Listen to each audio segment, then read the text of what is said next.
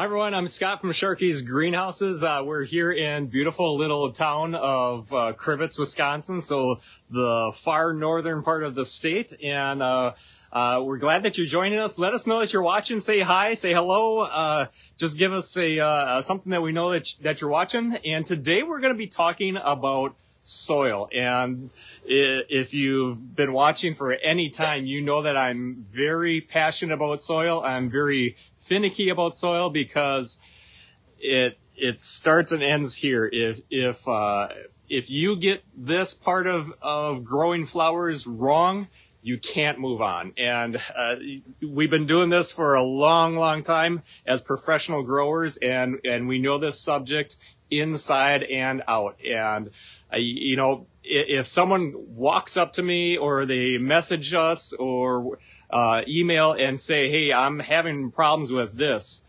guaranteed my first question is going to be, what kind of soil are you using? Because I can cure 90% of the problems right then with that question. So soil is extremely important, and it should be important to you too. And if you want to have beautiful plants and flowers, we have to start with this foundation. That's why it's the first thing that I ask when somebody's having trouble. And probably thousands upon thousands of people, we've got to go from having a terrible time growing their plants and flowers to once they learn this, growing awesome flowers that their neighbors are like, oh my goodness, what are you doing, Edna? You know, your flowers just look beautiful. And most of the time it's getting these three basic principles that we start with, we talk about all the time: good soil, good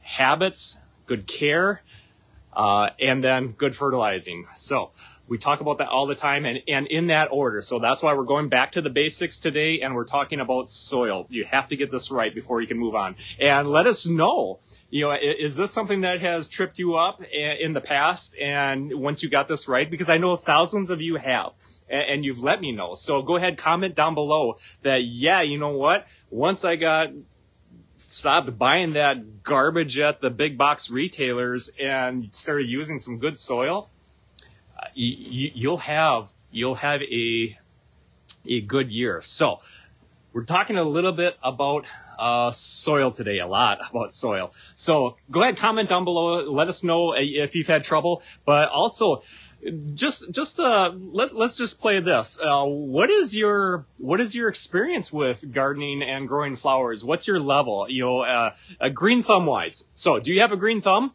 Or are you just starting, just beginning? Are you a novice? And you know what? That's great, because everybody has to start at you know, the very start of the starting line. Everybody has to start there, including us. You know, we did not walk into a greenhouse and just automatically know how to grow hundreds and hundreds of thousands of flowers. It takes work, it takes learning, and that's why we are so happy that we can partner up with you, and that hopefully you'll like these videos and share them with your friends, because everybody starts fresh. That's just how it works with gardening and growing. It comes with experience. Nobody is born with a green thumb. So if you're a novice, let us know. There's no shame in being a novice. I was a novice too. And now it's taken 17 years doing this at a professional level, that and Amy and I, that we've grown and learned a lot of things, and most of it we learned the hard way. We learned from that didn't work, and so we learned some hard lessons. And right here, this is the number one lesson that we have to start with. This is the foundation. So we're talking about soil, good quality soil. You'll hear me talk about that till I'm blue in the face. So what is good quality soil? It's not when you're walking into the big box retailers and those pallets that they pile up in the spring. Walk right past it. I almost started we were at Sam's Club the other day, and this couple was, you know, grabbing those junk soil from a pallet that they pulled into Sam's Club, and I'm like, just don't even do it. Just walk away. That stuff is garbage. You have to get good quality soil, and you're not going to get it at the big box retailers. So, and I know a lot of you are going to ask, well, what is that? We'll get into that. So, good quality soil. We're looking for a good base that's probably got a lot of peat moss in it. Most of those soils will have about half of the content will be peat. Peat is that moisture control. All right. I'm absolutely against moisture control soils, and that's probably a whole nother subject for another day. And really, it's a gimmick. It doesn't work. Stay away from that moisture control. You want something with peat moss. Peat moss is your good moisture control. And those little pellets that they put in, it's the same thing that they put in a diaper. Stay away from that. Stay away from those moisture control soils, because that's what they put in, and they're little cells that draw in moisture, and then they draw that moisture in, but they don't give it back. And so that's the problem with those moisture control soils, is they don't give back to the plant to what it needs. And so skip the moisture control soils. So I've got a couple of the soils that we do use in our greenhouses. And just as a disclaimer, if you're asking where you can find it, I put a link in the description of this video, and you can go to our beatyourneighbor.com website, and some of these soils will be there. So yes, you can find that. Of course, go to your local greenhouse, go to the local guys and gals that are actually growing for a living, not just reselling, not the ones that just pop up, the greenhouses that pop up and they're here today and gone tomorrow. I'm talking about the people that are actually doing this for a living and growing. Talk to them, ask them what they're using for soil, and check out what they're using. We like Jolly Gardener. That's mainly what we use in our greenhouses. Jolly Gardener is a good quality soil, but you can also find SunGrow. SunGrow is a pretty good quality soil, and I'm going to just show this. This is just an all-purpose, and it's pretty chunky. It's pretty. It's got a lot of big hunks in it. I would probably mix it. I like a little bit finer of a mix personally. That's just my personal preference. But the SunGrow is still a pretty decent soil. Another one that we took a look at last year was Glee, and Glee is mostly hydrofiber, and hydrofiber is probably a subject that we're going to be talking about tomorrow, because it's a big change that's coming in the soil industry, or it's not coming, it's here.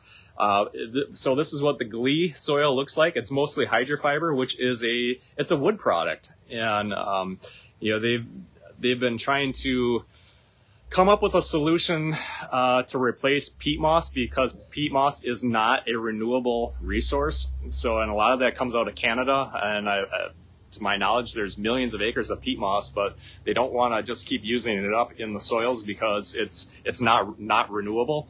So they had to have something to replace that. So Glee actually has a lot of hydrofiber in it, and most of the soils do now, and that's. Like I said, I'm going to talk a little bit more about that tomorrow.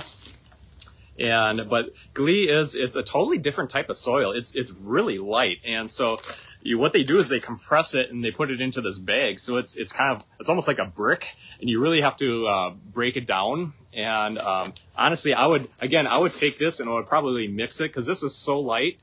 And the SunGold is so heavy and coarse. I would probably mix the two together. So it's no problem. You can go through and mix your soils together.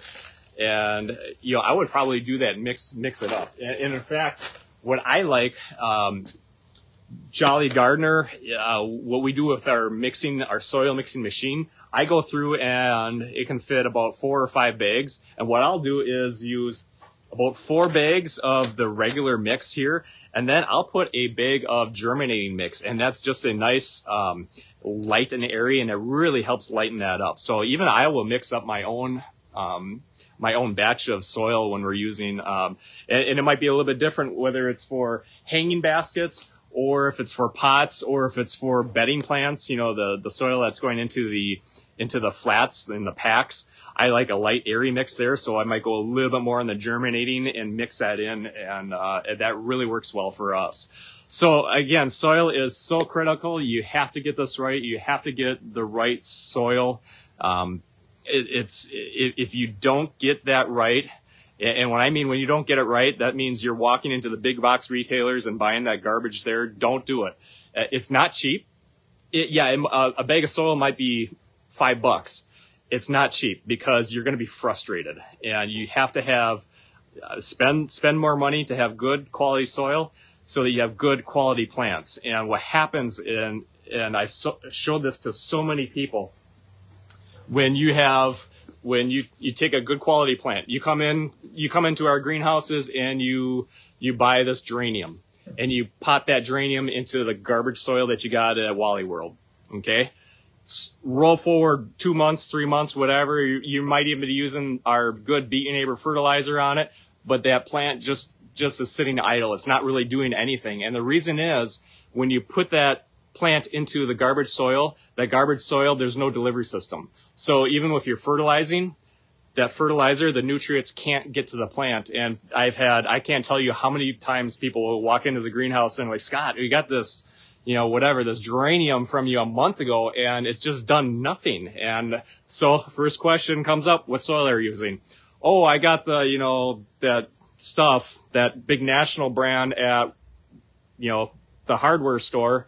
And, I planted all my flowers with that. And I'm like, skip that, go throw that garbage on your neighbor's lawn, because it's no good. In here, I take that plant, I grab it, and I pull it right out like a rabbit out of the hat. And just sure as can be, it never even rooted into that garbage soil, because there was no reason for it to root in, because there was no nutrients. There was nothing for those roots to go find. And it just stayed, in that little ball of soil that it had, because that's all it had. And of course, so it never grew. So transplanting this into a bigger container of garbage soil doesn't do any good. So that's why it's so critical to use a good soil, and you'll have much, much better success if you get on board with that. And let us know if you have experience. If you've done that, let us know, comment down below. So tomorrow we're going to be talking about hydrofiber, because I think we need to just stop and park it there and talk a little bit about hydrofiber, how that really changes up the whole soil industry. It's something to know about, because you have to adjust how you're watering. You have to be a little bit more careful. So again, we're going back to the basics and these principles that are so important, and we talk about them a lot because as greenhouse growers, we know that, and we deal with customers that when they get those things in line, they have beautiful plants and flowers. So another thing I just want to mention is we have hundreds of how-to videos on our YouTube channel. And this morning I spent some time. So if you go to our Sharkey's Greenhouses YouTube channel, I made a bunch of playlists. And I know there's like 265 videos on there right now. So it gets a little overwhelming if you're trying to find a specific video. We'd have to scroll through 260 plus videos. So what I did is I made playlists, and I kind of categorized things. So if you're looking for a video on watering, you can go to that playlist, and it has all the watering videos. If you're looking for videos on soil, I made a playlist on soil. Indoor plants, cooking. Yeah, Amy did some cooking videos. So I made a cooking one. Indoor plants, watering, hanging basket care, geranium care. So we made all different categories, and then you can click on that and go into all the videos in that. So it just really helps put everything into one spot if you're looking for a specific topic. So that's on our YouTube channel. Just go to YouTube, check out our Sharkey's Greenhouses, or just look up Beat Your Neighbor Fertilizer, and you can find all that information there. So thank you. You have a great day. Thanks for watching.